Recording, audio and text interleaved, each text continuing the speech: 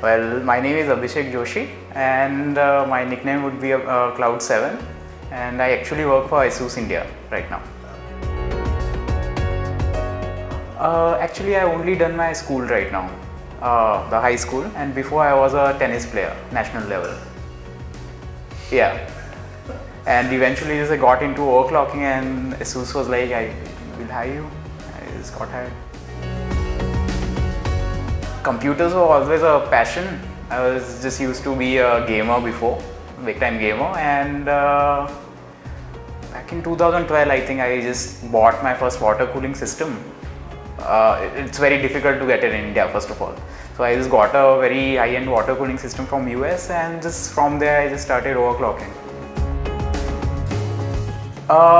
Basically, mostly I bench with Haston, his Toolius, and recently we benched 8.2 gigahertz AMD overclock. Yeah, 8.25.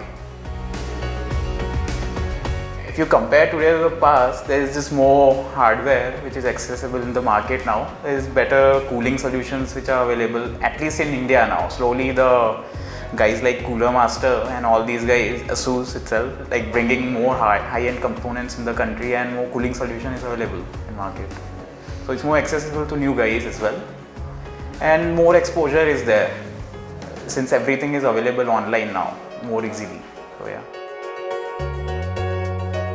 In terms of different countries, it's just matter of finding the high-end hardware and just getting the proper information locally.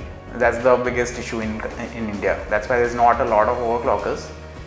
But we are trying to just expose it to more of the new guys. But in terms of just finding something like a LN2 port or just buying LN2, if you're talking extreme overclocking, it's a lot of work. You need to have some contacts, you need to do a lot of research to get these liquid nitrogen canisters and stuff.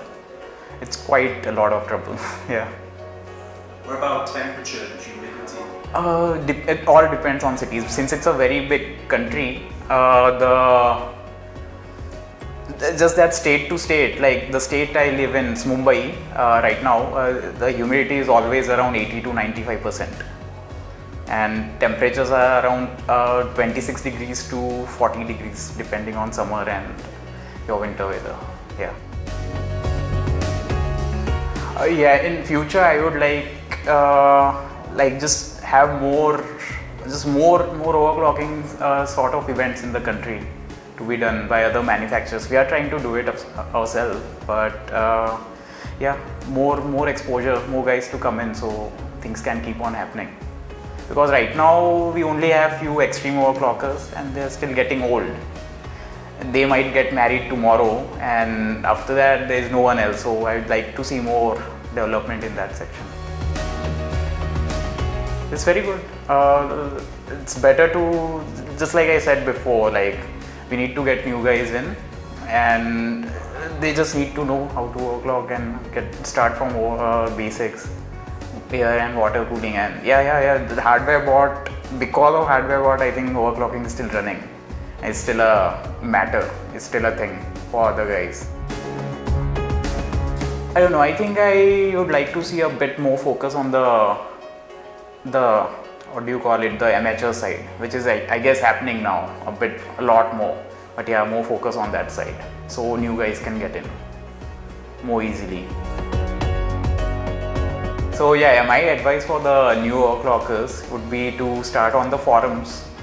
Just search through the forums, post a thread saying like I am like interested in overclocking, and get into overclocking. Just start overclocking then, as soon as you get a start. This is my first time in Taiwan and I just don't want to leave. This is perfect. The city is perfect. Yeah, it's just food is good. More hardware, just anywhere I see there is just hardware shop, so it's a perfect thing. Like it's like a 5-year-old in a candy shop.